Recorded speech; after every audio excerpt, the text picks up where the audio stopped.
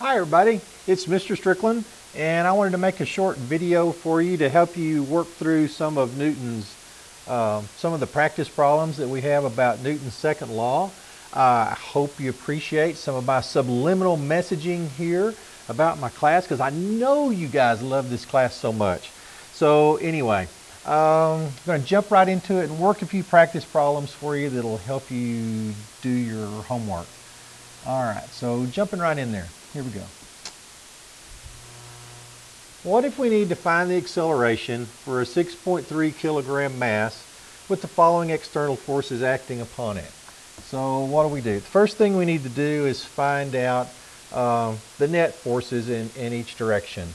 So if we take the net force in the x direction is 8 newtons minus 2 newtons, which gives us 6 newtons net force to the right. All right, and then the sum of the forces in the y direction are 3 newtons up and 3 newtons down, which gives us a net force of 0 in the up and down direction. All right, let's look at what else we were given here, the givens. We were told that we have a 6.3 kilogram mass. All right, and now that we know our total sum of all of our forces equals 6 newtons to the right, then what is it we need to find? This problem wants us to find the acceleration. So at this point, it's a pretty simple problem to solve. And let me flip to the next page and we'll work that out. Or let's see, let me do it this way. Let me just make some of this a little bit smaller, scrunch it up so we get it all on one page. That'll work because you've already seen that. All right, our formula that we need to use is force equals mass times acceleration. Now we're solving for acceleration, so let's rearrange the formula. Acceleration equals force divided by mass. So our acceleration is going to be 6 newtons divided by 6.3 kilograms. And that will give us an answer acceleration. Let me move this again just a little bit so we can get our answer in here. Our final answer is the acceleration is going to be 0.95 meters per second squared. And just to make sure that you know that the units work here, because newtons divided by kilograms, let's just kind of make a little note here that a newton is a kilogram meter per second squared. And if we divide that by kilograms, then kilograms cancel. And what we're going to get there is meters per second squared. So our units all work out there. All right. So that problem wasn't too terribly horrible, was it, guys? All right, moving along to the next one. It says sketch the free body diagram for a mass that has, let me scoop this up a little bit. Make a little room here on my board. All right, we need to sketch a free body diagram. So here's a box, and it says we have 12 newtons to the right, and we've got 6 newtons going up, we've got 2 newtons going down, and 4 newtons to the left. All right, and what's the net external force that's on that mass? If the mass is 3 kilograms, find the acceleration. Well, first thing we need to do, like on the previous problem, we need to find our net forces. So the forces in the x direction are 12 newtons minus 4 newtons, which gives us 8 newtons to the right. And then sum of our forces in the y direction, we have 6 newtons minus 2 newtons, which gives us 4 newtons going up. All right, so let's sketch and see what that looks like. Now this ought to sound very similar to something we've already done.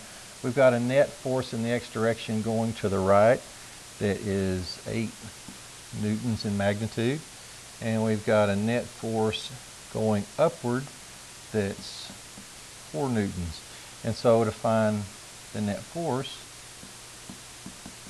we just simply need to find the hypotenuse there.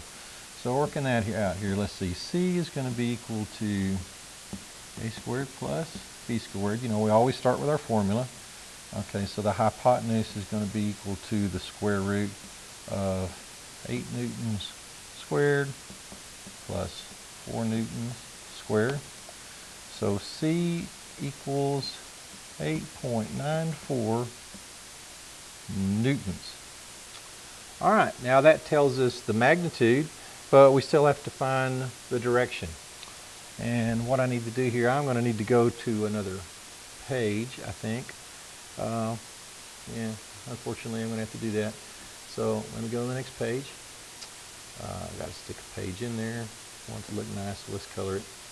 All right, now remember we had a, let me redraw where we were here. We got a magnitude to the right of 8 newtons, and we had a magnitude going up of 4 newtons. We found that resultant magnitude was 8.94 newtons. Now we have to know the direction of that. So if we look at tangent theta, now we have to do the inverse tan here of the opposite over adjacent. Then y'all have done this, so we work out we have an angle of 26.6 degrees. So we have a magnitude of 8.4 newtons in a direction of 26.6 degrees. So let's summarize that. The resultant force equals 8.94 newtons at 26.6 degrees. All right, now if we go back, let's see what else the problem wanted us to solve. Go back and look. All right, we found the net external force on the mass, and that says if the mass is 3 kilograms, find the acceleration. So now we have to go to Newton's second law. So force equals mass times acceleration. We're solving for acceleration, so it's the force divided by the mass. All right, the acceleration then is 8.94 newtons divided by the 3 kilogram mass, and we get an acceleration. Let me move this over here where we can see it. We get an acceleration of 2.98 meters per second squared. All right, so I think we found everything we needed. There was the magnitude of the resultant forces and the acceleration. All right, now that may have looked ugly, but it's not anything that we haven't been doing in class. All right, let me do one more quick one, and then we'll stop the video because I think that'll be enough. This one, let's just start with this word problem here. Robert and Laura are studying across from each other at a wide table. Laura slides a 2.2 kilogram book towards Robert.